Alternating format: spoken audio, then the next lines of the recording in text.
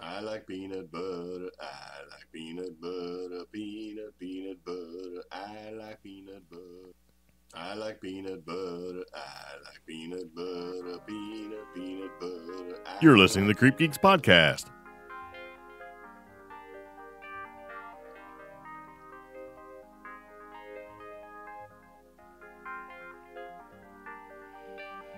Today's podcast is brought to you by Audible. Get a free audiobook download and 30-day free trial at audibletrial.com/cheapgeek. Over 180,000 titles to choose from for your iPhone, Android, Kindle, or MP3 player.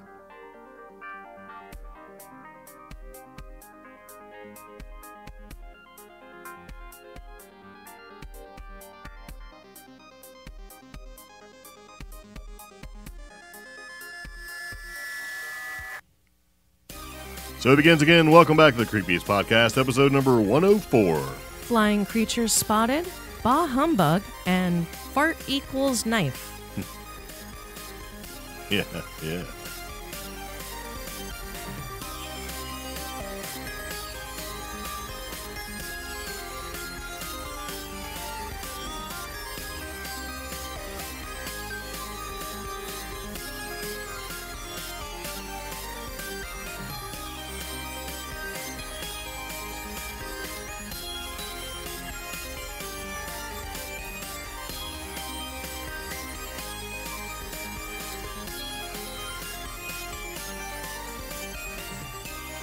So it begins again, and welcome back to the CreepGeeks Podcast, episode number 104. Yes, it's been quite a long time, or so it seems. We've had some major changes happen. Yep. Hopefully all for the better. Like moving Yes, we decided to move from pretty much across the country across the country. to an undisclosed location. That's right. We are now broadcasting from our new studio, homemade studio at that, put together with our own hands and fingers. And drills and stuff like that. So we're now broadcasting from somewhere in the mountains of western North Carolina from our brand new CreepGeeks Bunker Studio. Yep. Yeah. So we did some acoustic sound treatments to it. We made some things to make it sound a little better, and hopefully it does. Yeah. We also found out that there is no such thing as internet here in the bunker. You have to rely on the satellites, hopefully to spit some internet at you. Why you gotta make it gross? Because it is gross. It's 2018, and we're in the freaking dark ages. We are one step below DSL and 10 steps above dial-up. Barely. So I mean, have you ever seen, like, the Terminator movie where they're in, like, a bunker, and they got, like, all the old stuff in there, and they're, like, all ready for the future? that's 5 years ahead of where we're at right Yeah. now. Exactly. So, doing the best we can with what we got, and all the signs that say lightning fast, high-speed satellite internet is a lie. But Or we're going to work with it and maybe- work through it. Maybe we have unrealistic expectations. Yeah, because it's only 2018, I know. about to be 2019. And they're like, hey, you should be excited about having 20 megabit download and 4 megabit upload. Yeah. It's like, wow.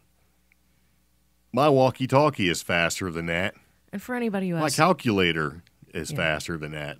anybody who has suggestions, why don't you get FiOS or why don't you get this? See, and to those people, I would like to say this. It has to exist before you can get it. All these morons, right? Hey, why don't you just get DSL? If there was a faster option physically available at our current undisclosed location in the mountains of western North Carolina, we would get it. And so Hey, why don't you just get the fastest internet on the planet? Well, dude, if that was an option, would we get it? closer to civilization, we have a relative, and I found out through your sister-in-law, they told her it would be $2,000 just to dig the lines from her house to civilization so she could get DSL. Really? Yeah. That seems like that's worth it. Is the it VDSL or ADSL? VDSL. That's actually what we had in New Mexico. Yeah. So, Interesting. yeah. So, Might have to look into that. but that $2,000 was just one block of digging. As Okay, well, we opposed- have miles. Yeah. So we're happy for what we got. Yeah. It's going to change how we do the show a little bit. And if you've been listening to the audio podcast, very much appreciated. So We do appreciate you tuning in, and you can find this podcast anywhere where you can find a podcast. As far as doing the live streaming show, we'll have to work that out. But it is what it is. So if this is your very first time tuning into the CreepGeeks podcast, we've got over 102 episodes. We have 104 total. What is this podcast about? Well, this podcast is broadcasting paranormal news and fun stories from our CreepGeeks Bunker Studio in the mountains of western North Carolina. We're an offbeat news podcast that takes a light-hearted approach to the strange, the stupid, paranormal, and tech topics circulating the web. Well, that was fantastic. Yeah. Very, very nice.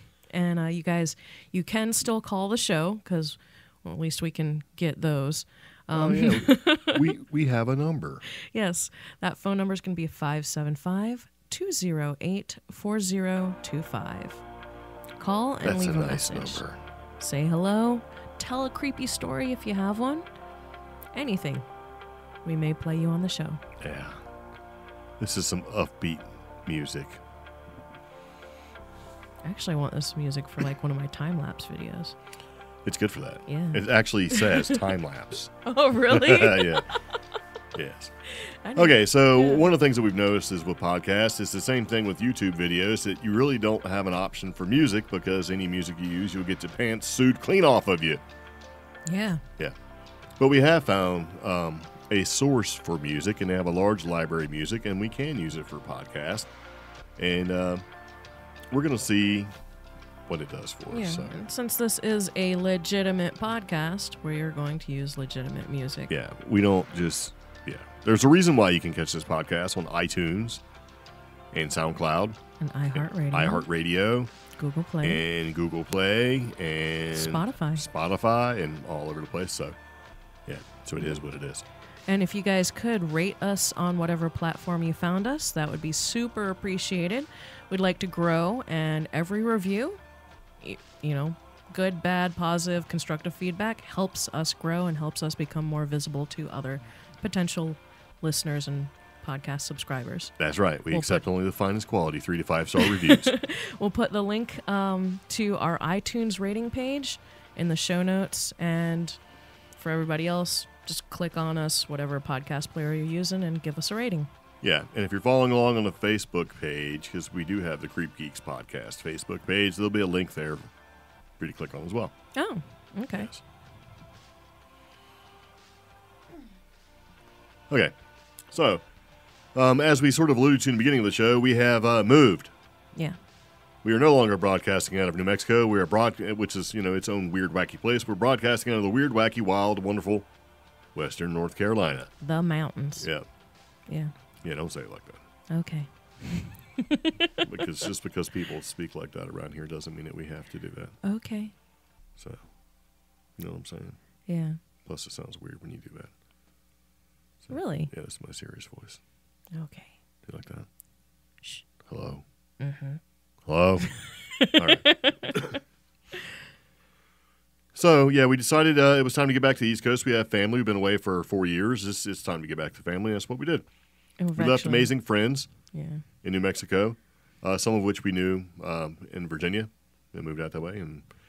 But that's okay, though, because we decided to make a huge life change. And this is kind of a recap for those people who follow along with the audio podcast who maybe not have seen our live stream. Where we made that announcement. Where we made the announcement. And the live stream is where we typically do a live stream podcast, and you can join in and chat and all that good stuff. And it was done on YouTube. And it's probably still going to be done on YouTube, and we'll figure out when that happens, and we'll put the announcements out there. So if you'd like to listen to the podcast and watch the podcast and be a part of the podcast, you can certainly do that. Yeah. Because, why not? So anyway, we decided to go back to the East Coast and get to the mountains in western North Carolina. And we decided to live in a bunker and build a studio. Mm-hmm. And we also decided to create content and make that our jobs. Full time. Yep. So good, bad, or ugly, this is what we're doing. Yep. And we're going to be, I guess, resurrecting my YouTube channel. Resurrection. Yeah. Ooh, wait, I got some resurrection music. Hold on. There you go. Asian Banjos is not resurrection. Stop it. Yes, it is. It's a nice thing. So for DIY stuff, I'll start publishing content. But I'm also working on 2 books. Very nice. Yes. Yes. One of them's a spooky book. Ooh. Yeah. I'm scared already. I know. I'm over here shaking. So, So, yeah. And, you know, for those of you who don't know, I have a YouTube channel. It's called the Cheap Geek YouTube channel. Or just Google Cheap Geek and you'll find it. Making lots of videos. You know, we create content. It's kind of what we do. yeah. Facebook has allowed us to create videos and upload them. YouTube gives us an option to create videos and upload them. The podcast gives us an option to upload audio content so that you can listen to and peruse at your leisure. And why not? And I'm working on my photography. Yeah. Yeah. So we are in a spot where we were able to do this, and we've decided to go ahead and do it and go at it full speed. Yeah. Yes. So that's kind of what we're doing. So anyway, we took some time off to move, relocate, research the internet situation or lack thereof, and create a studio. Also upgraded some of our audio gear and ordered and refilled our stickers and t-shirt type stuff Ooh. and swag type stuff. So we're kind of ready. Yeah. So come January 2019, a change is happening. Yeah. Because 2018 sucked. Yeah. So, and I think it was pretty crappy for a lot of people. It was. Now, if you had a great 2018, that's awesome. But if you didn't and you can relate, leave us a comment. Well, I thought about that. Like, even people that we thought would have had a great 2018, like, Yeah. what is the guy who owns Tesla? Elon Musk. Yes. Even everybody thought he had a great year. No, he had some pitfalls there Oh, yeah. with his company. Yeah. So I was like, wow, everybody, because that was the first person when somebody said, name somebody who has had a decent 2018. That was the first name that popped into my head. Yeah. And then I went and Googled it, and I'm like, oh, I was wrong. Yeah. So nobody I can think of has had a great 2018. So here's to making 2019 full of Better. great content and just all around better for everybody. Yes. Yeah. So, and plus with that change, it begins a sort of new endeavor that we're going to be doing, especially with the CreepGeeks podcast.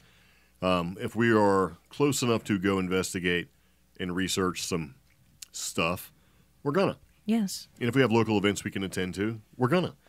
And we have travels to go attend to, and you know, places to go, some conferences to attend. Like we're still doing the Human Origins Conference in March. Yeah. Back in New Mexico. We're looking at going to Cryptid Con and Bigfoot Fest Oh, yeah. and Loch Ness Monster Day. I'm just making them up because I can't remember. So, But if you are listening and you are aware of any small events, small or large, any type, anything interesting and pertinent to the CreepGeeks podcast, send us a message about it. Send us a link. Give us anything details. weird. Yeah. We want some like of that those unusual weird. stuff. I've been on the internet as much as I can trying to find some nearby events. But anything North Carolina, this general area, this region, send us a message, contact@creepgeeks.com, and just put event idea or, hey, I got an idea. Or, hey, here's an event. Yeah. And you can also give us a call at 1-575-208-4025. Yep. It's a toll-free number. You can call and leave a story or a message or an idea or an event that you think we should probably attend to. So very nice. So I like how you're looking at me trying to crack open that Pepsi real quiet. Like if I look at him, he won't see that I'm about to make some noise. It's an organic podcast. Yeah. It's not an organic Pepsi, but it's an organic podcast. So, yeah, but you can definitely give us a call, 575-208-4025, and leave us a message if you'd like to talk to us. That kind of thing. And pretty soon, once we get everything sort of figured out and get all the live show going and all that stuff, and you can definitely call in. And that number does work for our call-in part of the show as well. So, Yeah. it's going to be very, very nice. So there you go. As we do, we like to start the podcast with a funny or interesting or random factoid, and we have a couple. I have 3, as a matter of fact. Would you like to know what it is? Sure. Well, first, let me kick this dramatic music. Yeah.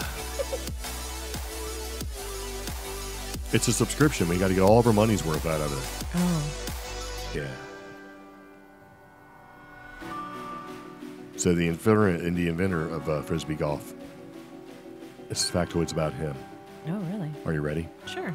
Edward Steady Ed Headrick, who invented a game of Frisbee golf, made as one of his dying wishes that his family would cremate him and mold his remains into a Frisbee. Oh, God. Yes. When we die, we don't go to purgatory. We just land up on the roof and lay there. Oh, gosh. That's a quote from Mr. Headrick. Nice. Oh.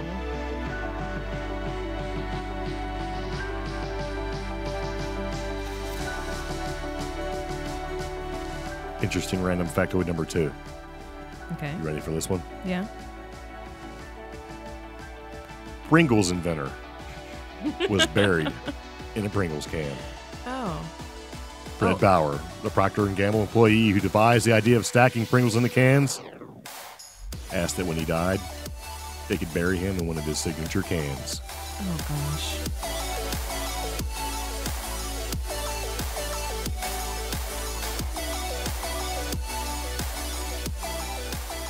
Are you ready for the third?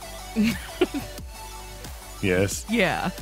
Coffee pioneer was buried in a coffee pot.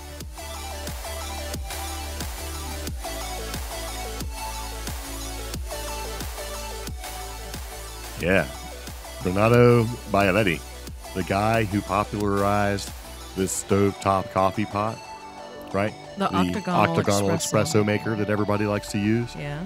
Also asked that his remains be buried in a receptacle that was most important to him in his life. When he died in 2016 at the age of 93, his ashes were placed in one of his pots, and he was buried next to his late wife. Aw. Yes. That's kind of You know what she was cool. buried in? The little container you put the coffee in. Oh, shush up. That's right. Nice. There you go. Great. Those are interesting random facts or factoids. Brought to you by CreepGeeks. Okay. I'm done. That's all I got. That's all you've got. That's Okay. right. That's the best production value we've had in a long time. All right. It was pretty funny, man. It was. It's a little weird. I mean, all those people. There's actually a lot more, but those were the three that I thought were most important to me: coffee and chips. Frisbee golf, not so much. Okay. But I have played with a Frisbee before, and it has went on the roof where it stayed. I mean, it's probably there now. So it's like once they get up on the roof, like, well, that's it. That's it. So. Bye-bye. So, There you go. okay. Well, we can talk about some news. I know. I was trying to catch cool. up. Yeah. It seems that there's a lot of flying cryptids in the news. So, recently there was a new Thunderbird sighting in Well, hold Pennsylvania. on. Let's back up on this because Yeah. this is something we talk about on the regular. I'm always interested in flying cryptid type stuff, right? Like Mothman Yeah. and Batman and Hawkman and Thunderbirds. Yes. And the dinosaur flying bird thing, because I can never remember. Like Rock. Yeah, rock. Also, gargoyles, remember? Because so far in the past, with 2018, we've talked about a gargoyle sighting in Spain, right? Multiple Mothman sightings, like a lot of them in the Chicago type area. Multiple Thunderbird sightings, and multiple rock sightings, or the dinosaur, like pterodactyl. And Mothman. Because the Yeah, and Mothman bird sightings that were happening in Chicago, they seem to correlate along with Dogman sightings. Yes. You know? So, and I'm still really on the fence when it comes to the flying cryptid possibilities. So I'm not always sure about them. I do think, though, the more southwest you go, the more westward into this country you go, yeah, there's a possibility of a large bird, but I don't really know about a lot of the other ones. Well, yeah, I know. It's kind of weird, but there's a new Thunderbird sighting in Pennsylvania. And see, that's the thing that gets me. This is, an East Coast state, so Yeah. I don't know. But a 47-year-old Luna A told Cryptozoology News on Thursday that he encountered... he had an encounter that took place in Chester County on November 26 at 6:30 a.m. The specific place provided by the eyewitness was omitted in order to preserve her privacy. See, this is what's weird. Yeah. The article says a woman in Pennsylvania, and then it says he. Yeah. So what are they trying? Are they trying to deliberately confuse us so we won't know who it is? Yeah, I read this sentence like twice before we It doesn't did make this sense. episode, and I'm like, what's going on here?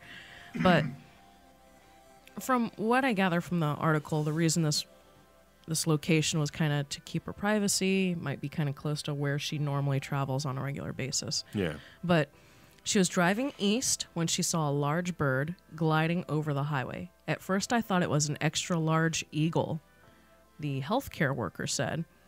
But she adds, as she continued driving and the creature went over the car and in front of her, she was able to spot it more clearly.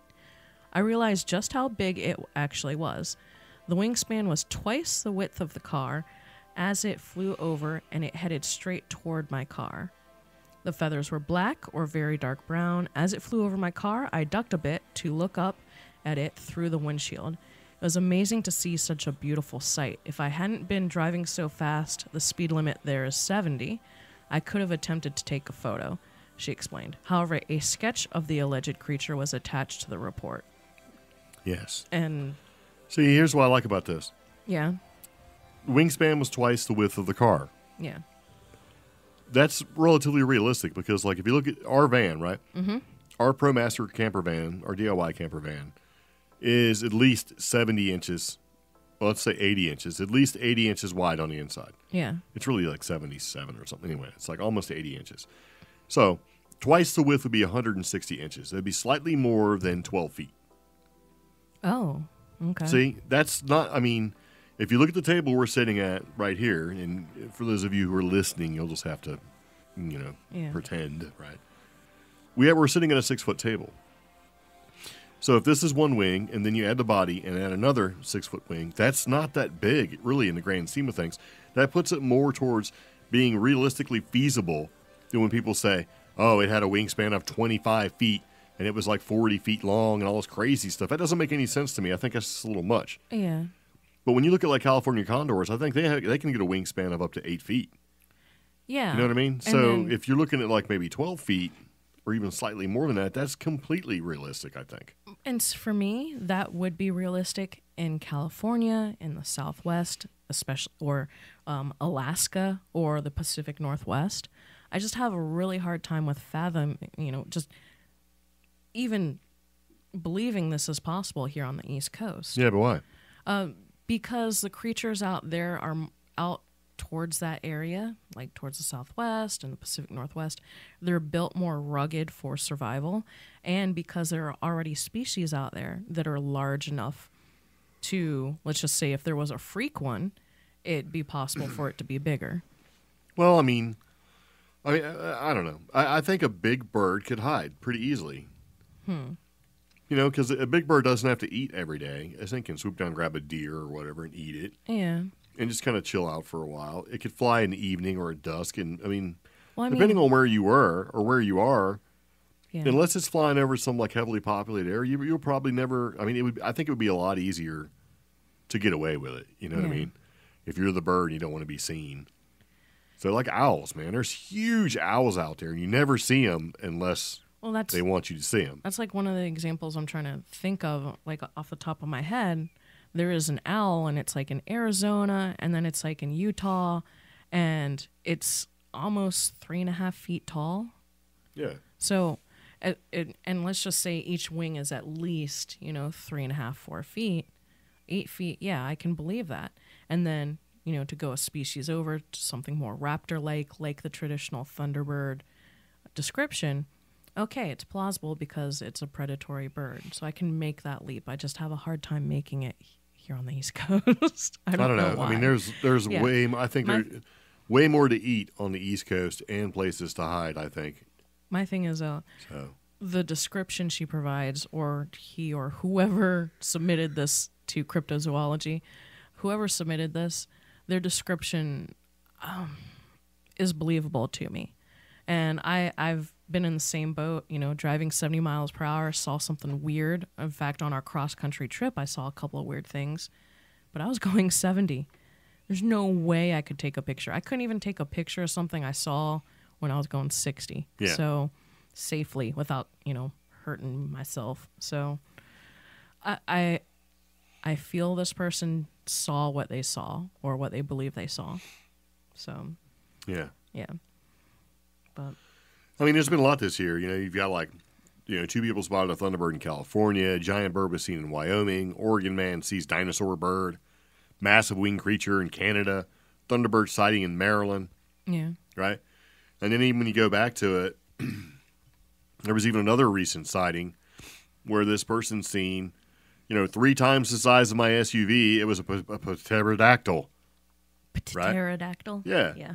Flying overhead. It's like, so, you know, I don't know, but it just seems like ever since we started paying attention to it, there's been a lot And this of sightings, right? yeah. And this is in Ravenna, Ohio. It says a woman in Ohio Thursday, and this was a little while ago, Yeah. saw a huge flying creature. 23-year-old woman. She provided a full name, but has to be anonymous, right? Mm-hmm. And this is off Cryptozoology News. She was driving with her fiance when they spotted the oddity about Wednesday, about 5:45 p.m. We were at a red light. It flew over a hospital building, Oh. right? Yeah. They said it's about 2 to 3 times the size of their vehicle. It had elbow-like wings. It was darker than the sky. The wings were huge. And she explained that the unidentified animal was only visible for about 10 seconds. I'm glad we both saw it, not just one of us. Yeah. And that sort of goes off of like the sighting that a Wisconsin man, you know, had where he said he spotted a bird, right? Yeah. Like a pterodactyl. Oh, wow. So I was looking up Ravenna, Ohio. I can't say it. I think it's Ravenna. Ravenna, yeah. And, it's relatively close to one of Ohio's larger state parks, West Branch. And that's the one that is in that swampy area where they've also had, like, Sasquatch sightings. Yeah. Yeah. So, it's surrounded by state parks. So that's totally believable. But see, I have a harder time, you know, with a pterodactyl than I do just a big-ass bird. I know. That's my thing. The pterodactyl thing I am not leaning towards at all, but especially up there. It's kind of cold, kind of wrong climate. See, that's what kind of makes you wonder. It's like, Yeah. you know, when we talk about, like, flying through and having variances in time space, Yeah. like little small, like, blips, you know, like, I don't know. It's almost like you see it, it pops out of nowhere, it's flying, doing its thing, and then it just kind of goes away. What if they're doing that? What if they're, like, flying through, like, little blips in time where it's like, you know, the pterodactyl's in its time, Yeah. and then it pops into our time, and then it pops back into its time. It doesn't know. It's just a bird, reptile bird flying around. Yeah. You know, I don't know. See, the pterodactyl one, I have a little bit of a hard time trying to figure out, like, what could it really be? Because I don't think it's a pterodactyl. Yeah. You know what I'm saying? It's like that'd be really hard to explain because they don't have feathers and all that other stuff. I mean, they've got scant feathers, but according to recently uncovered remains, Well, you know, but I mean, but if Yeah. you look at the one that we always see, it's like this skin, fleshy bird, yeah, like Ugh. bat winged, like fleshy, you know. Lizard bird. Yeah. Yeah. But I see this I have a harder time with. I mean, I don't discount what they're saying. They said they see something. Who am I to say that they didn't see it? Right? It's like, whatever. I don't care. Yeah. But the big, like the Thunderbird being, I think a larger bird can exist for Yeah. sure. Like a real bird. Because if that bird was like 6 feet tall sitting in a tree in the middle of a national park or a forest, unless you're there to see it, you don't know it exists or don't exist, right? Yeah. And if it's just sitting there minding its own business, it could sit there and, I mean, and won't, yeah, I think, I don't know. I mean, because our thing was like when we were in New Mexico and we would go to the foresty areas, we would see some huge birds. So it just, I've never seen, I think the biggest bird I've ever seen out here was accidentally spooked a barn owl once and it flew in front of me. No, so because we were out in the woods one time, and I showed you a woodpecker that was like a foot tall. Oh, yeah, I've never that seen a thing. woodpecker. It's maybe a little bit I bigger now, have. with no tail. That thing was huge. Yeah. It was like a boot flying, like one of my boots. Got a size 14 foot, man. This thing was huge. It's blank, you know. Yeah, but I mean that's a far cry from like 8 feet, you know. Yeah, but I know. But I mean, think about it though. If a normal woodpecker that you see is under 6 inches, and then you see one that's like 3 to 4 times the size for whatever reason, wouldn't you be like, "Whoa, look at that big old woodpecker"? Yeah. You know, and like every owl I've seen has not been like 3 feet tall. So if I did see a 3 foot tall, owl, that'd be kind of freaky. Well, I had like a 2 foot. Well, think about that we seen that freaking rabbit, that big jackrabbit we seen. That thing was almost like 3.5, 4 feet tall, and his ears stood up like another. It was like a person standing on the side of the road. And see, I never really told you when I would hike in the deserts, that thing wasn't that uncommon. I would see some really big jackrabbits, and Pepper would go crazy for them. Well, I'm just saying, though, yeah. it's huge. But I mean, But realistically, is it out of the realm of possibility? I don't know. I think things are smaller out here. I don't on know, the East man. Coast. That's like there's like 80-pound catfish. Well, that's Like, why should a different. catfish get 80 pounds? That's different. It's a product of its environment, right? Yeah. The environment, the warm water next to a power plant or something like that. Especially if you're in North Carolina, everybody's heard about like, oh yeah, next to Duke Power, man, they got big old catfish. Anywhere there's like a warm water sort of power plant thing, you got huge catfish, right? Yeah. Because y'all hear the story of like, yeah, the diver went down there and he said he's seen 2 eyes the size of softballs with like 3 feet between them, right? And a body the size of a small Yeah. Volkswagen. Yeah, I remember So that. you're a product of your environment, where you're eating and all that stuff. I just think Yeah. that it's more likely that there is the possibility of seeing, And environmentally, thunderbird. I would picture the thunderbirds being more towards the southwest because the southwest is. But if suited they're for this large- migratory, yeah. I mean, maybe you got one that's hanging out around Pennsylvania, and then it's it's starting to get colder, right? Because here we are, and we forgot to mention we've been snowed in for a good day and a half. Yeah. It snowed really hard, and there's like a tree that's in the road in front of the compound that we'll have to take care of once we pop out of the bunker. So anyway, so we're snowed in. What are we gonna do? But yeah, I don't know. I whenever I see the pterodactyl stuff, I'm like, I don't know about all. I don't believe in that, right? It's like, oh, I can't. But when I see the big bird, just a regular old big, like California condors, man, those things are ginormous, right? Yes, you There was said- like 4 of those. Yeah. Now there's like what, 14, That's 40, a good probably question. 100 or something now. I don't know. Yeah. So I think it's possible. I do. That's what I'm thinking. Possibilities are there. It does get you thinking, though. Oh, the California condor is doing well enough to slowly get reintroduced to northern Arizona and southern Utah. So it's doing better. Yeah, well, how big is it? Mass 20 to 24 pounds. Doesn't say the big. That's like a big-bodied turkey. That's a tasty turkey. Yeah, Yeah. delicious. Minus all the salmonella. That's one thing I kind of missed about New Mexico. Salmonella? No, well, yeah, but seeing bald eagles so often, Yeah. So, And they're really not bald. well, they are a just have white species feathers of in them. their head. Yeah. Buzzards are bald. 9.8 foot wingspan. That's like a table and a Yeah. half. Look at this. A weight, yeah, This is a 6-foot table, right? Yeah. Let's add another 3 feet to it. yeah. That's a ginormous bird. A weight of up to typically 26 pounds and nearly equals that of the trumpeter swan, the heaviest amongst native North American bird species. Well, how big is that bird? The trumpeter swan, its wingspan may exceed 10 feet. And I don't know, I got to click on the link. Wow, it doesn't say. That bird is big. Yeah. Oh, wow. It was also endangered. In 1933, less than 30 of them, or less than 70 of them were known to exist. And extinction was imminent. So, Just think of how many pillows 28 pounds. you can fill. Finally found it. Adult birds, 28 to 38 pounds, or 28 to 30 pounds. Wow. So, yeah. That's a big pillow bird. Oh wow, and these are totally different from the other swans. They definitely look bigger, but they're shaped slightly heftier. So wow. I think they prefer the term husky. But that's a dog. That's a husky. It's a husky bird. California condors are not pretty. Nope. They look like buzzards. So. Yep. Mm-hmm. Oh, they are still, though, considered critically endangered. Yeah. Yeah. Well, there you go. Yep. Okay, so we got a thunderbird sighting, right? A pterodactyl sighting, 3 times the size of my SUV. I wonder how. There's another pterodactyl sighting in Wisconsin, Yeah. right?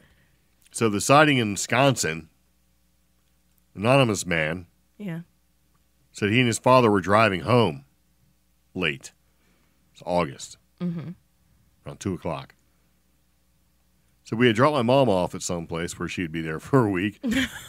No details, right? And 30 minutes into the 5-hour drive, I saw a weird thing flying in the sky. Yeah. So the eyewitness says the animal was approximately 6 feet tall and had skin instead of feathers, Ew. like a bat. Yeah. It looked like a pterodactyl or some kind of an angel. He also added that he wasn't able to gather video evidence, but there could be other eyewitnesses. And then last month, you had the Texas guy that said he'd seen a dinosaur bird, right? And in 1890, the Arizona newspaper, the Tombstone Epitaph, reported that 2 ranchers had allegedly killed a winged monster, similar to an alligator in the desert between the Whetstone and Huachaca Mountains. 1927, Yeah. a similar event happened in Australian town of Fernville, where a few giant birds visited the area, causing a panic. 2015, a man in Michigan, giant bird, 10-foot wingspan. 2015, 2 people in Nevada, right? Yeah. 2 people saw the creature reminding them of a petrosaur. It's like a flying reptile. 2 weeks after that, in July, a minister and her daughter claimed to see an unidentified flying creature look like it was straight out of Jurassic Park. Yeah. And then Thunderbird, also known as rock, is a nomenclature used by Native Americans to refer to a bird-like creature with reptile features, right? A bird-like creature with reptile features. Mm-hmm. Could be a petrosaur. Or pterodactyl. Or pterodactyl. So, 2015 had a lot of sightings, and there was a lot of sightings this year, too. And see, that's the thing with these larger flying cryptids. It seems like a 2-year cycle almost. Like, is 2 years their migratory pattern? I don't know. Yeah. And see, that's something, too. It's like you go for a while, you don't see or hear anything about it, and then all of a sudden you see it. Or, Yeah. well, I mean, you hear about it, and it's just kind of like, that's kind of weird. That's like It's like Mothman, right? The whole Yeah. Mothman thing and the flying humanoid, flying upright bipedal cryptid flying thing, yeah. the bat guy. There's been a ton of those, like here recently. Well, last year, and then And this year. yeah. Like in Hamilton, Montana, bat-winged humanoid observed near Hamilton, Montana. Right? Yeah. But it's an account from 2010. Yeah. But see, this goes back to what you were saying. Montana is kind of one of those out-of-the-way places, right? Yeah. So it says, here's what it says. I'm choking. Okay. I was living in Hamilton, Montana with my current girlfriend. It was late at night. My friend and I would always go for a drive. I guess you got nothing else to do in Montana, right? It's like wide open spaces and all that stuff. Yeah. At least that's what they say. We need to go there. I'd like to go to Montana. Me too. We parked in an empty parking lot outside of the gym. It was on the outskirts of town. My friend had his medical marijuana card, right? And he would smoke while we would talk about random shit. And here's the thing. Did they even have medical marijuana in 2010? Yes. Well, I already did. I was just wondering about that. It was very limited, though. So, Huh. yeah. Because I think most medical marijuana states started in 2008. Huh. So, yeah. Starting So- with California. Alrighty. Yeah. And so they go around and talk about random stuff. It says that we work together in workplace trauma is usually a discussion. And it's after we're done hanging out, I started my car and headed back towards town.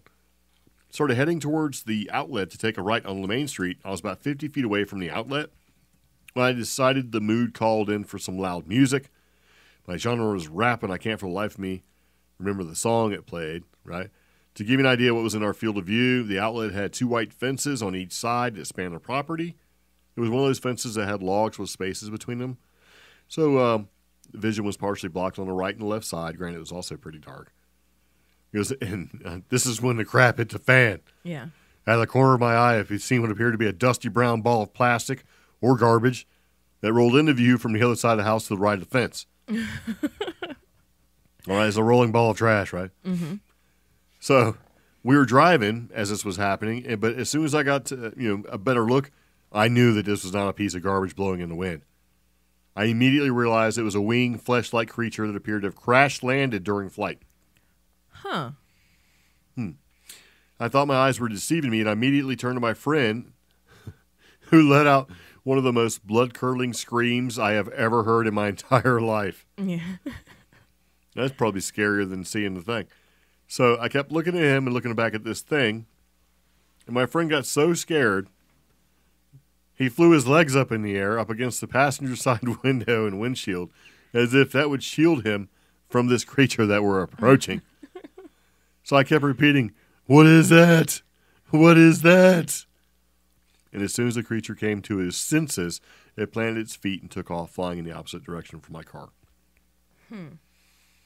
At this point, I stopped the car, and all I remember is heavy breathing from both my friend and I, right?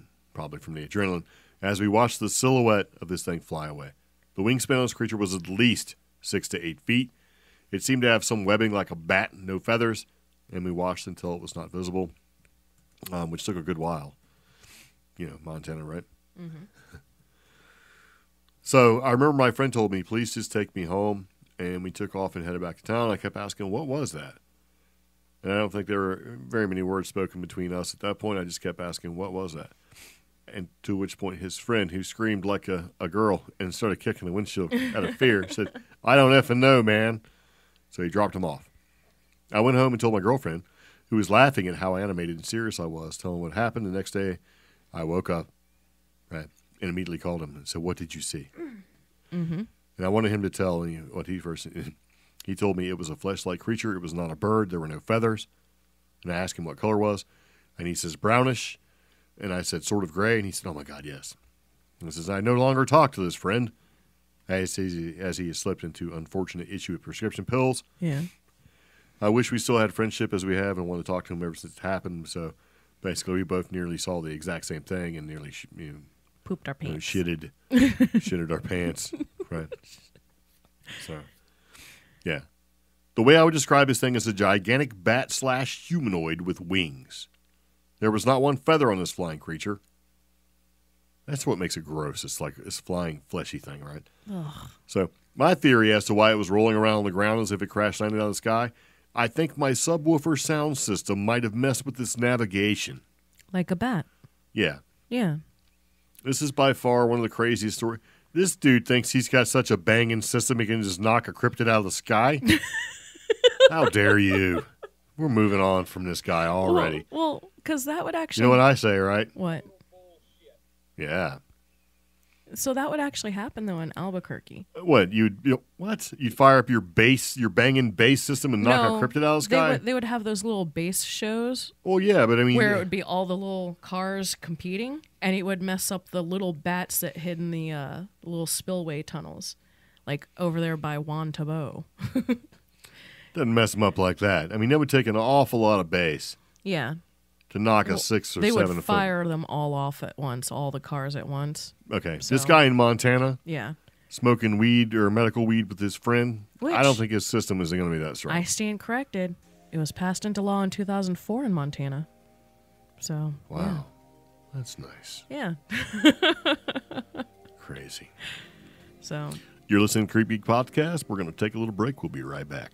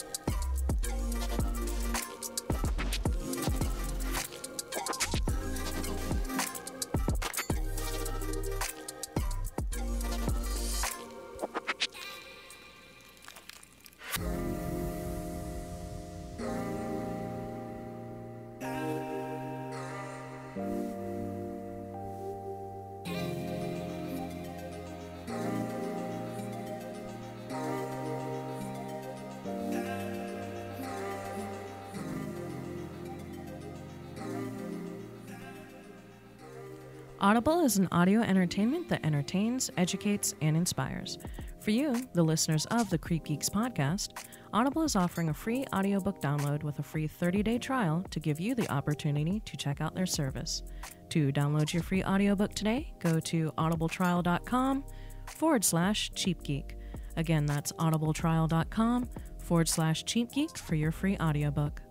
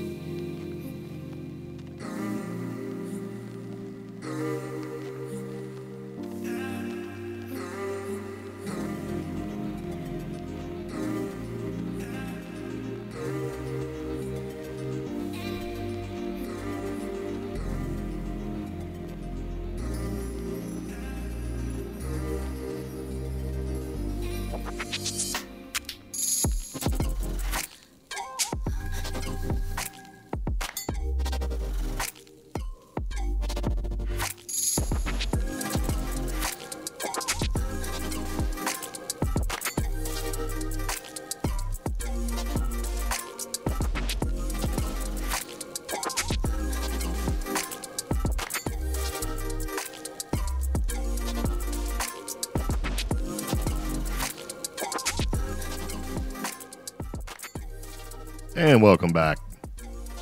We missed you. Yeah. All right, so that's enough of that flying bird stuff, whether it's a pterodactyl or a mothman or a giant winged fleshy creature that some dude in Montana has such a banging bass system that he theorizes they knock it out of the sky. Right? I'm not saying... Or a bird that's twice the size of an SUV, or a pterodactyl that's 3 times the size of an SUV. I'm not saying he did it alone. That's unlikely. He had the power of bass, homie. Yeah. He's like, whoa, what's that? Bass, bass, bass, bass, bass. And it knocked it right out of the sky, right? Maybe. Yeah. I don't know. Got a little rant for you. We have a section called Rant section. Mm-hmm. Sometimes when we find something that we want to rant about, we'll put it in here. This is not really a rant. This is more of an observation for me. Oh. A city, and we'll get to who it is, right? Yeah. Threatens a $50,000 fine for extravagant Christmas light show. Oh, gosh. This is the HumBug. HumBug. Part of the podcast. Yeah. Yeah. So. Wow. This city is going to threaten, a $50,000 fine for an extravagant light show. Christmas light show. Yeah. From a New Jersey couple. I'm going to sneeze. Oh, okay. Do it. So it looks like a New Jersey couple said city officials told them they would be charged $50,000 for continuing their 15-year tradition of extravagant Christmas light displays. Tom and Chris Pruzzi say they spend 3 months each year meticulously setting up the more than 300,000 lights decorating their Old Bridge home for the holidays, but officials are now trying to charge them $50,000 to continue their 15-year tradition. The couple says, "We had a meeting with the mayor and the chief of police the other night, and they blatantly told us that this is what you will pay in order to put this Christmas light display on this year." And then this is what they told the local news. The couple said they were told the cost, which amounts to $2,000 per day that the lights would be illuminated, would go towards police security and bus transportation to reduce the traffic that the light show brings in each year. The Pruzzi said they are trying to crowdfund to cover the costs, but they are planning to start the light show December 1st, whether or not they meet their goal. "I'm not taking it down," they said. "It's my religious right and my First Amendment right. I do this for the veterans and everything else like that. If people have a problem with it, I can't say anything about it. There are people that are going to be happy, and there are always people that are going to be unhappy." Yeah. And okay, I know exactly what's going on here, and I'm so annoyed. The $2,000 per day would go towards police security and bus transportation to reduce the traffic. Yeah. Yeah. Somebody last year had an auditor figure out all those costs and compare it to if the city itself was going to put on a public event. Yeah. So that's ridiculous. Yeah, I mean, seriously, I was going to sneeze. I didn't sneeze. I thought I was going to die. Yeah. But you know what? Screw them. Right? New Jersey couple. Yeah. You know, they're going to fight the fight. They put on, they have good intentions. Some people are going to like it, some people don't. So somebody probably wrote in because they didn't like it. And they said, you know, hey, with all this going on, and pointed out where the city's liability would be. Oh, See? yeah. So somebody probably wrote in, you know, it was like, you know, you guys could be liable or whatever. And then so the city now has to take action. Or somebody's called and complained. Somebody of relative importance has called and complained to the city. Well, and now they're going to try to bill them for it. Well, here's the thing. Police security. When would that topic come up either from a citizen perspective or from these guys' perspective? Unless an incident has already occurred or somebody threatened an incident. Yeah, or somebody wants it to not happen, so Yeah. they point out logistics. Yeah. You know? But And say, hey. we had that. There's like this one neighborhood in Virginia Beach that does this. Where I grew up. It's not where I grew up. We used to drive to this neighborhood in Virginia Beach to see the Christmas lights every year. Because the whole neighborhood, right down to someone would paddle a boat to the middle of the lake and decorate a little tiny island. And we would all, you know, everybody in Virginia Beach would drive through this respectfully and watch the light displays. Right. And it wasn't a big deal. Yeah, towards me getting older as an adult, it would get a little bit traffic back up, but it was respectable. Yeah. And, you know, and most people are bringing, like, kids. Yeah. So nobody's speeding through. Nobody's threatening to hurt anybody. I mean, granted, I don't know how people behave in New Jersey, but I'm assuming around the holidays, people would be civil to each other, not threatening someone's First Amendment right to express themselves. I mean, and this isn't cheap. 300,000 lights?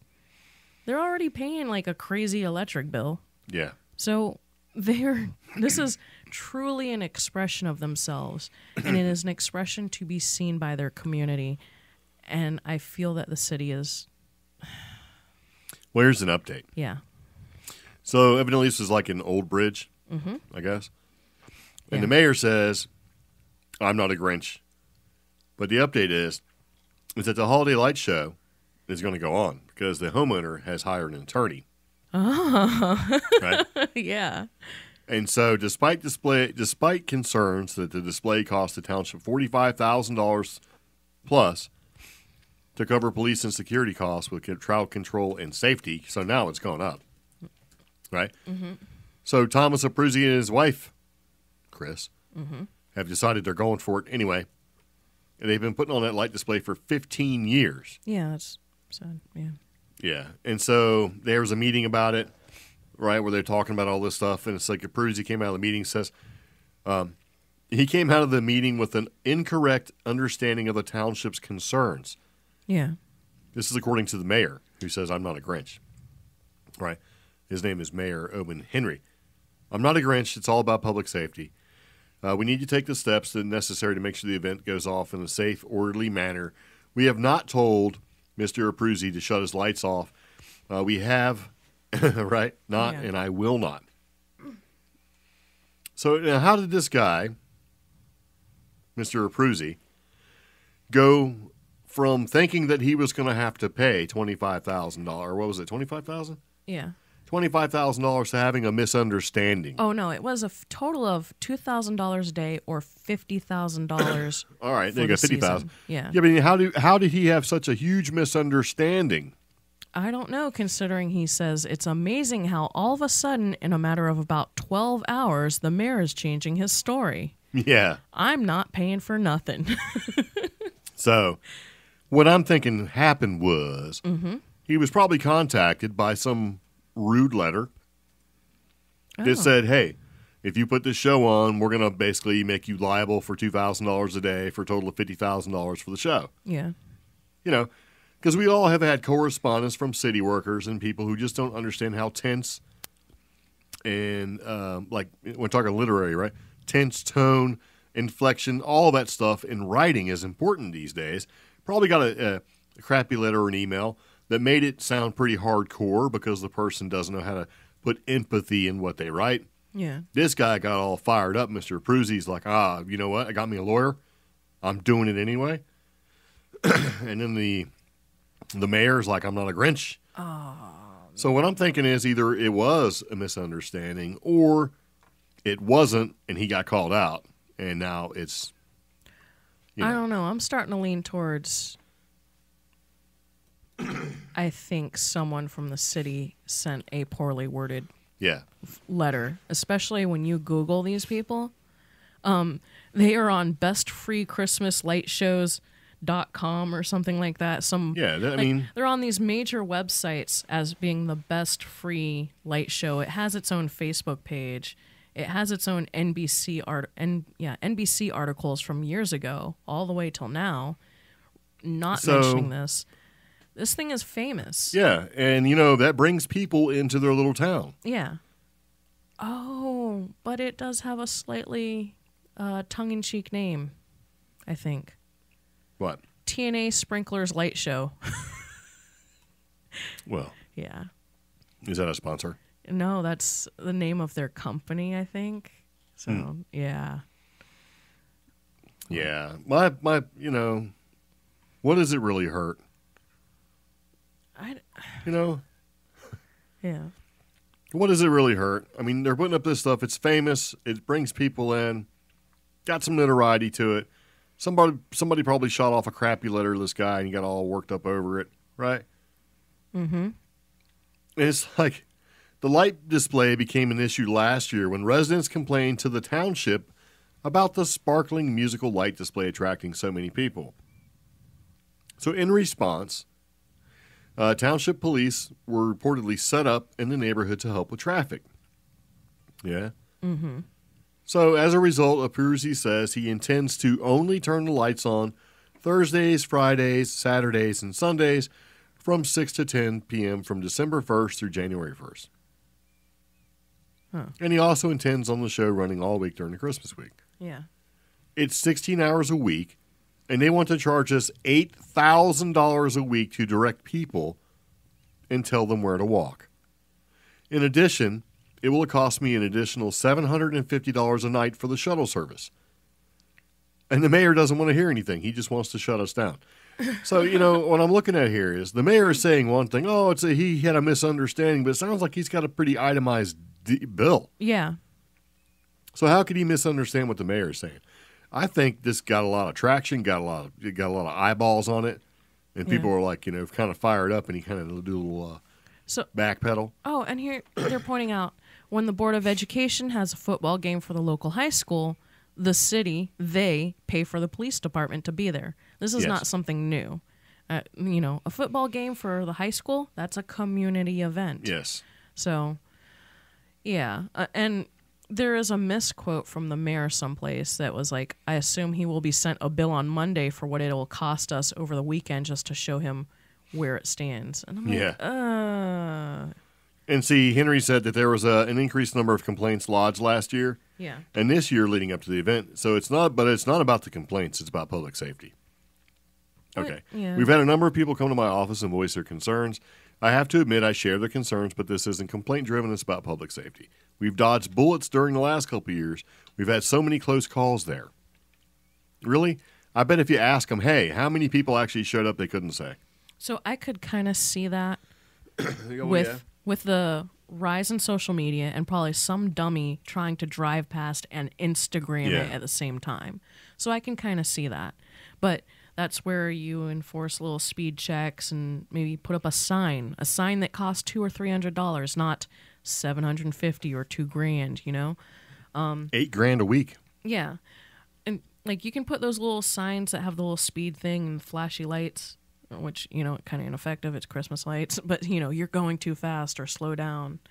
Or a bike cop, Yeah. Now, we have determined that the additional police resources are going to cost the township of Old Bridge, every taxpayer in Old Bridge, about $2,000 per night. That money is not in our budget. Okay. I think somebody's just really bad with words there. Yeah. Well, what they're trying to say is it's going to cost everybody. Everybody is paying for this, whether you like it or not. Now, interesting, at one of the township council meetings recently, the council voted down an ordinance that would have restricted parking to residential parking only on Central, West, Brookside, and Riverdale Avenues. So I guess that vote ultimately kind of tipped the boiling pot on this or whatever, because that would have affected people being able to see this light show. Over the last 6 or 7 years, the light show has raised about $13,000 for home for our troops, and more than $12,000 for St. Jude's, and more than $2,500 for Old Bridge PBA. Wow. So they take those donations because Mr. Abruzzi has spent like thousands and thousands of dollars on this. Starts putting up the stuff in July to get it ready. That only equals $27,500 that they've raised in 6 or 7 years. Right. But then they're trying to say the bill's $50 per season. Yeah. Well, see, they take those donations and they donate them. Yeah. So it's a good cause kind of a thing. Yeah. So I have no idea how much the GoFundMe. Oh, it only raised $1,300. That was like Wednesday. Yeah. of this article. So, yeah.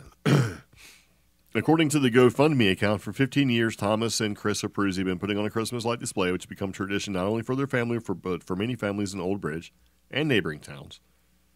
And residents will tell you that they were brought to the Abruzzi house as kids and now bring their kids to witness the amazing display. Right? Yeah. So the TA Sprinkler Light Show became world famous in 2014 and in 2017. And then, it's supposed to be on this. It's also going to compete on the ABC Great Christmas Light Fight for the 2019 season. Yeah, so it's done. It's competed in 2014 and now 2019. Yeah. Okay. Yeah. Wow.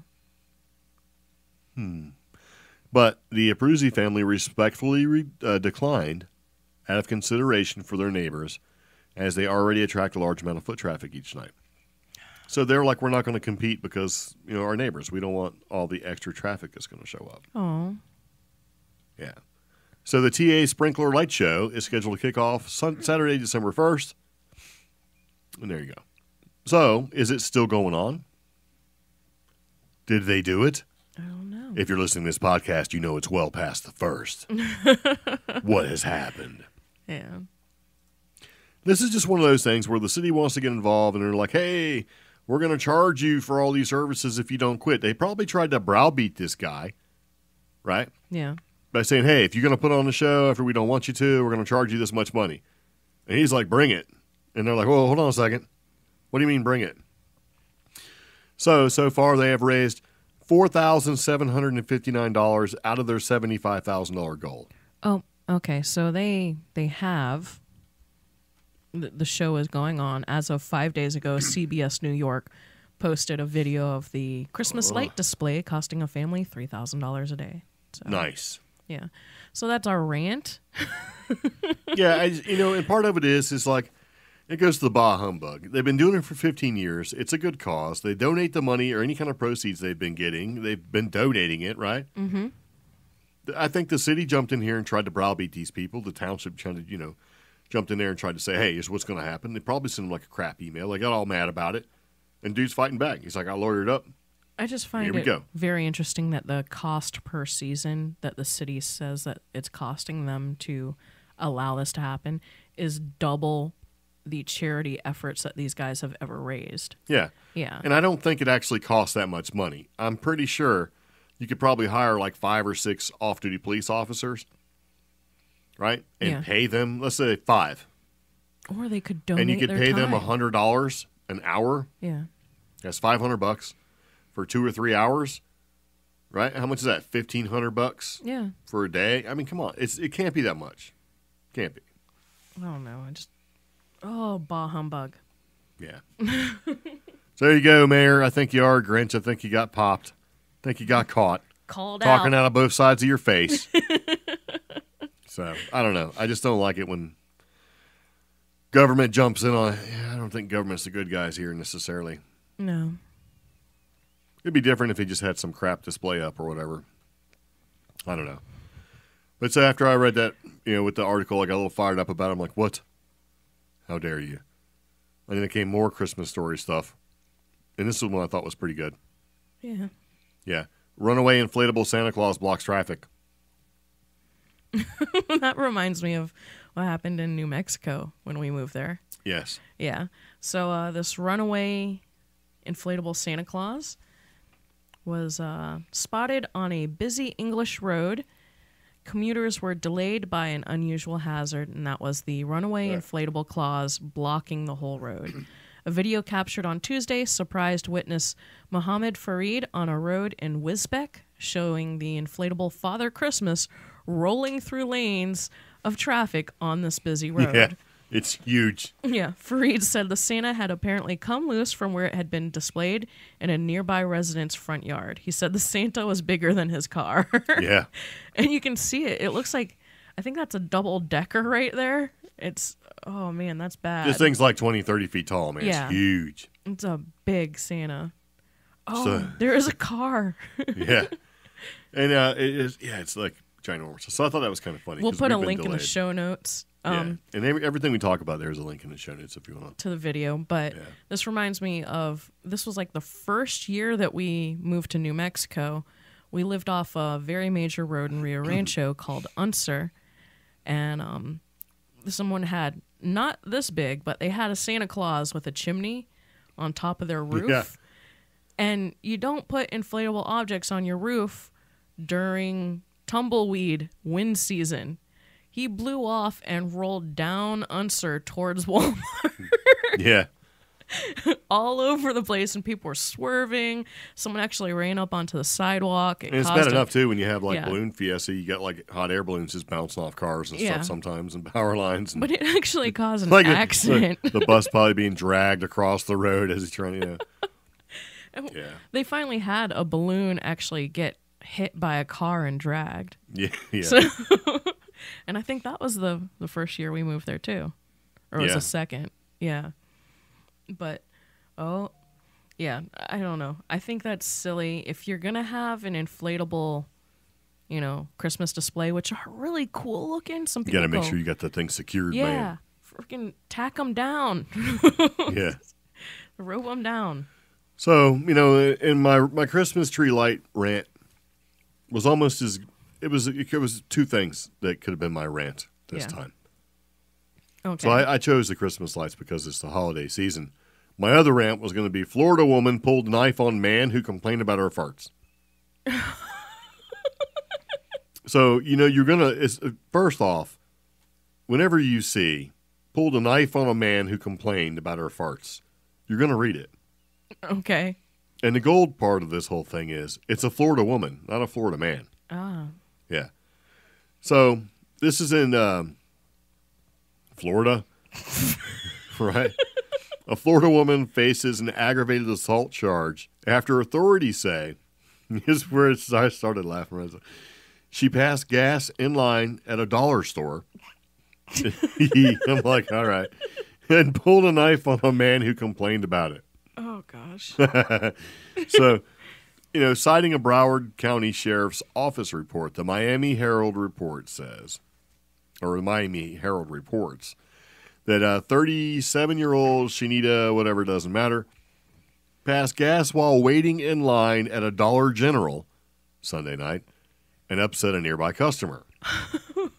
The report says the offended customer and Wilson, that's the lady's last name, then got into an argument in reference to the defendant farting loudly. That's the only quote. Oh, Yeah. I wish I knew exactly what was said. It's like farting loudly. It says that then Wilson pulled a small folding knife out of her purse and told the victim she was going to gut him. Yeah. While moving as if to attack him. So Wilson was arrested and charged with aggravated assault with a deadly weapon without intent to kill. And it's unclear at this time if she had a lawyer. I'm sorry, if you get called out like that and it hurts your feelings that bad, go home, get out of line. I don't understand why violence is needed over a fart. Well, maybe it was embarrassing. I understand being embarrassed. I'm sure that what must have been embarrassing. Well, I but- mean, what if the guy was like really loud about it? It's like, you know, Maybe it was like a she small farted poop. loudly, and he was like, "What are you doing?" You know, it just got all crazy, and she wanted just him to be quiet. Or like the some movie. It was like the I like that it was unclear if she has a lawyer. yeah. Oh man, I don't. So what was the rant about that? I don't remember now exactly, but it was basically about being in dollar stores in general. Yeah. And don't get me wrong, I love dollar stores. They kept me alive for a long time. Yeah. But this is Dollar General, and Yeah. every time I've been to Dollar General, there's always a cranky person there. So, I don't know. I think the fact that it's a bad situation, people are grumpy, people are frustrated, and if we look at the date on this, it's it's prime time holiday shopping season. Everybody's already in a bad mood. So, if you're out in the holidays doing your Christmas shopping, doing your holiday shopping, and somebody passes gas, just let it go, man. Just let it go. Step back 2 feet. I don't know. Just no need to start a fight or stab somebody this Christmas season. And then I had one more stupid news that I wanted to read to you guys.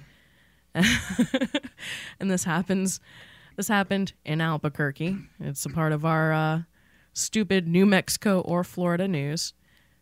And I couldn't believe this because this is actually one of my friends back in New Mexico's favorite places. Thief uses slingshot to break into popular Albuquerque bakery and steals delicious treat.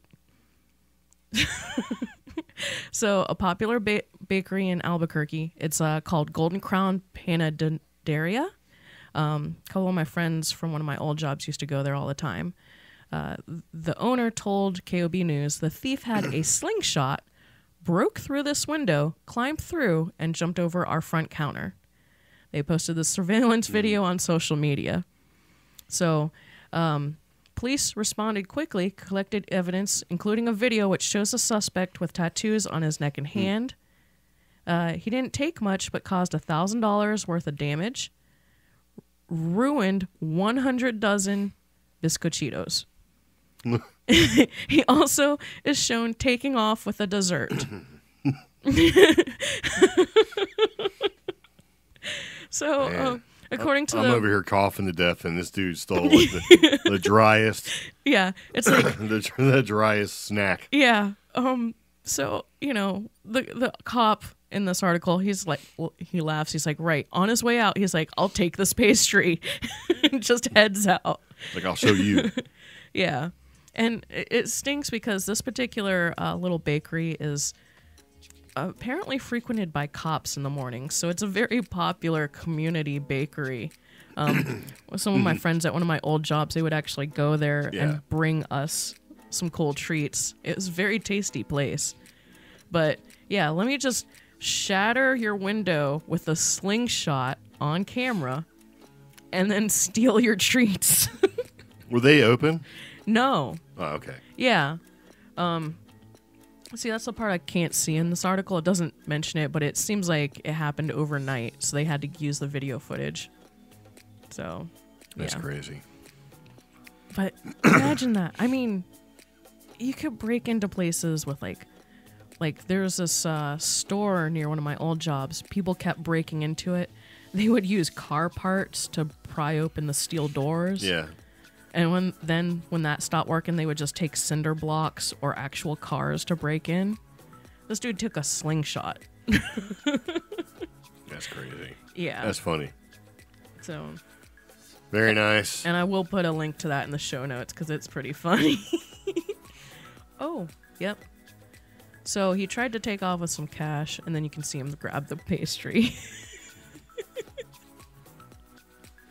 Maybe he just needed something. Just a little something. Yeah. But, a slingshot. He's like, here we go. Very nice. Yeah. Got a little Dollar General fart in my throat. I was choking to death over here. As we're all snowed in. We have to acclimate. That's another thing. On top of moving out here, it's a completely different location, completely different allergies, different elevation, which has actually hit me pretty hard. And we got all of our amazing sound curtains from Amazon from China, so. Yeah. Who knows? They smell like shipping containers sometimes. And mothballs. Yeah. Hey, you ever smelled mothballs? No. I'm not falling for this joke. All right. If you know the rest of that joke, leave it in the comments somewhere. Or contact us at contact@creepgeeks.com and we'll give you the answer. Yeah. Yeah. So, yeah, we're still acclimating to our new podcast studio as well as just being here. All right. Yeah. Anything else? Nope. I would Okay. say we have some announcements, but we don't. Yeah. Although we are going to and planning to, weather permitting, attending a local event. It's a paranormal gathering about past lives. Mm-hmm. Yeah. M&D Paranormal and Cryptid Research LLC is evidently putting this thing on. So we're going to go see. Yep. Since it's within our 100-mile radius, we're going to go check it out and see what it's all about as part of what we talked about. And we're going to go, and they don't know we're coming, which is not a big deal. It's not threatening or anything like that. But we're going to, figure out what it's all about, take some notes, and we may or may not report on it. If it's something that's worth talking about, we're probably going to report on it on our next podcast.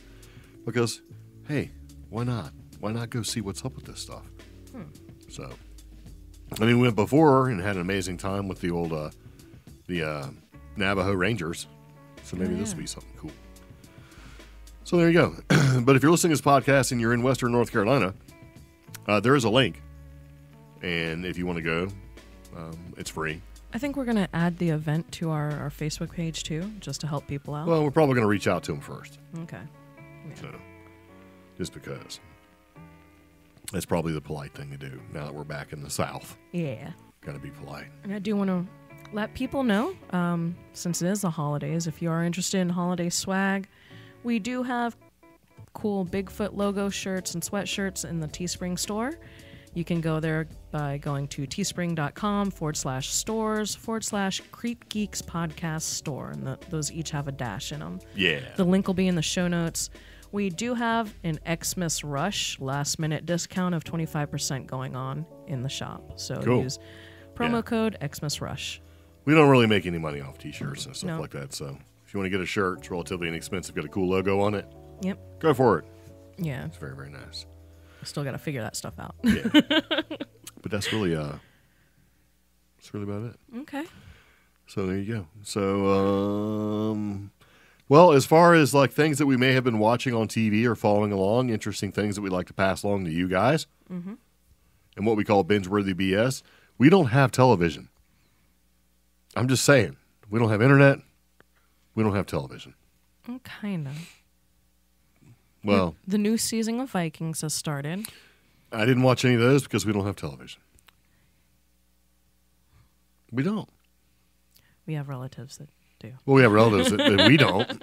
I didn't watch it. I watched part of it. Oh, So, yeah. you've been sneaking off.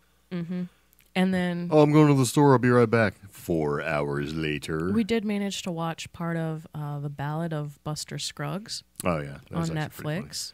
funny. The only reason why I watched that is because it was filmed in large chunks of where we just moved from. Yeah, like exactly large. Like we knew exactly where they filmed that stuff at. Yeah. And not because we knew about it. We watched it and we're like, I know exactly where that is.